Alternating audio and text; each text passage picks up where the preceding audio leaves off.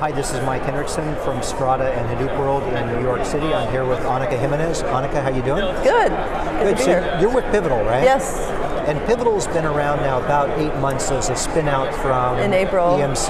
Yep. Yeah. So can you talk a little bit about how your journey has been since you guys became Pivotal?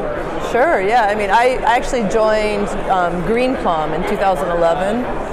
So I come from the Green Plum heritage of Pivotal, and in essence, we've been spending the past 8 months reconciling a lot of disparate technologies coming together towards the vision that drove the creation of Pivotal to begin with, which was really bringing together cloud technologies, data technologies, and app technologies.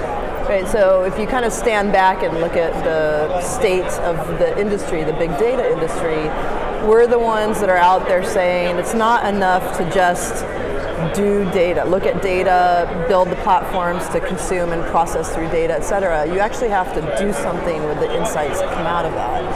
And when companies want to do something, that usually means they want to enable actioning, and then you're starting to talk about the semantic vocabulary of applications.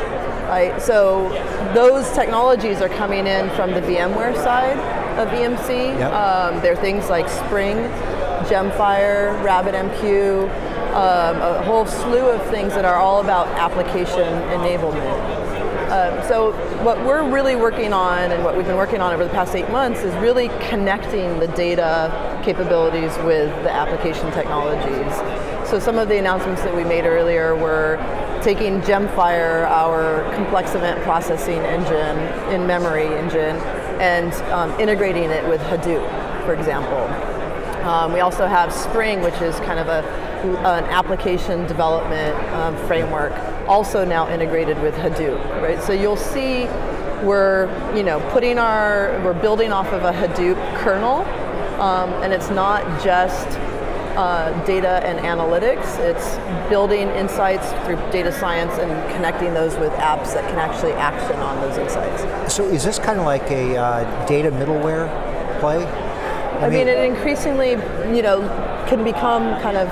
It's at the end of the day, it is a true platform, right? And that platform ultimately will be able to be cloud provisioned or on-prem, whatever it needs to be.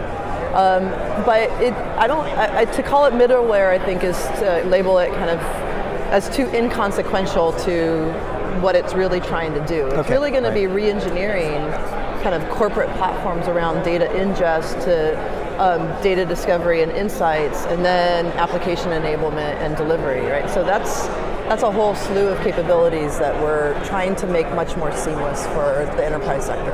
Okay, so enterprise sector, that's, when I think of middleware, I think of enterprise, like it's the commodity in enterprises. Yeah, so you've written a little bit about predictive enterprises. Yep.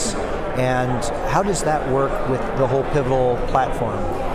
So, in essence, what I'm trying to say, I'm the global head of data science services, right? So I might have a biased view on that's good. How far along data science should be taken for the organization. But from my perspective, there's a lot of kind of almost lip service being played to data capabilities and becoming data driven. And I think that it's really important to very much understand that it's not just about putting your data in Hadoop.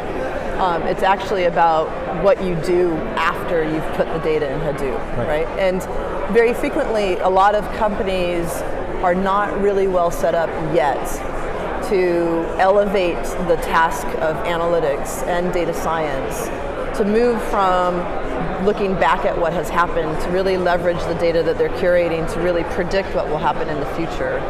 And if they do elevate their data science capabilities to become more predictive, and they build the connectors off of data science to application integration, then suddenly you're actioning on data in a much more aggressive and potentially kind of impactful, company-changing way, right? And so it's not said lightly, right? So this challenge for companies to become a predictive enterprise is all about asking them to look internally and say, are you organizationally ready to be a predictive enterprise?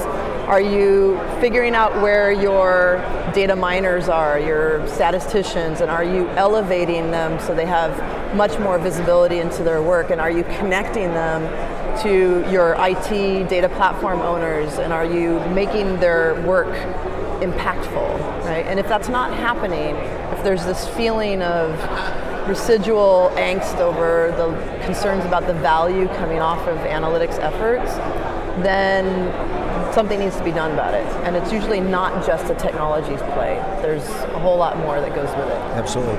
So are there industries that are more suited for doing predictive analysis and figuring to become a predictive enterprise? So what we're seeing, so I have a global team of about 30 data scientists. We exist in many different corners of the world, and we're working with companies across any sector that you can think of. And the exciting thing for us is we're seeing the potential for data disruption in just about any sector. You know, transportation, hardcore manufacturing, logistics. You know, these very old school kind of sectors stand to benefit significantly from a true harnessing of their data in a very meaningful way. That means that I think a lot of the more old school sectors actually are almost in a position to leapfrog into kind of the pivotal vision, right?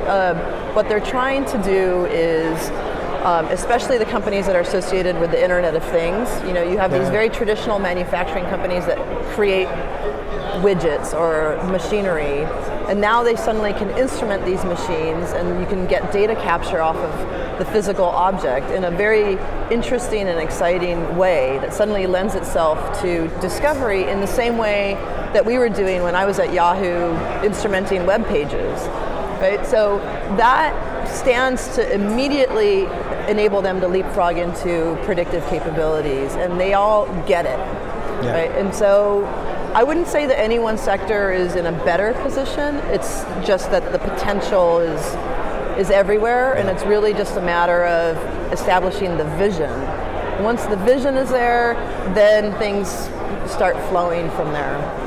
Okay, so you are a data scientist yourself, but so from a personal perspective, because you're not going to lose your data science in your everyday life as well, you probably look at things differently.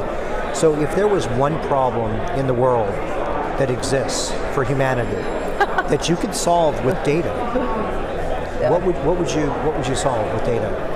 So I'm going to correct you just a little bit. Okay. So I actually am a facilitator of the amazing data scientists that we have at Pivotal. So I'm the global head of data science. I'm the person that makes data science successful. I hire the best in class data scientists for our organization. I actually go out of my way to make it clear that I don't call myself a data scientist. I happen to have the honor of leading a really great group of data scientists. Now that said, I also have the honor of seeing all of the project work that we're doing, and I have the ability to really converse with customers as they're conceptualizing new use cases. We actually just announced a program which is called Pivotal for Good. So in essence, what we're going to be doing is donating 3 months of data science time after 3 years of tenure with my team to any nonprofit of the data scientist's choice. And I explicitly did that because there are so many amazing potential data science projects in the nonprofit world. We were just talking, for example, with Humanity United, and they were wanting to leverage a data set that's been curated elsewhere, but use that data set to predict mass atrocities happening anywhere in the world, right? And this data set happens to be updated daily, just based on the news events and macroeconomics and weather and demographics, et cetera, right? So those are the kinds of human impact applications of data science that I am personally very passionate about. And what I want to do is bring the data science guns to helping the organizations that really are trying to do amazing things on behalf of all of us, but just have a hard time competing in the way that we can for luring talent and training them and really making them more able to execute quickly, right? So I think that's what we're really focused on, is finding those opportunities amidst all of the other project work that we're doing in financial services and healthcare and bioinformatics, and security and IT, et cetera, et cetera. We're active in all of those areas, but I want to create a pipeline to support the nonprofit sector too. Excellent. That's one of the more altruistic answers I've heard. That's great. Yeah. We look forward to seeing you guys at Pivotal, at Future Strata Hadoops. Yeah. And thank you for your time today. Thank you. Thanks. Yeah.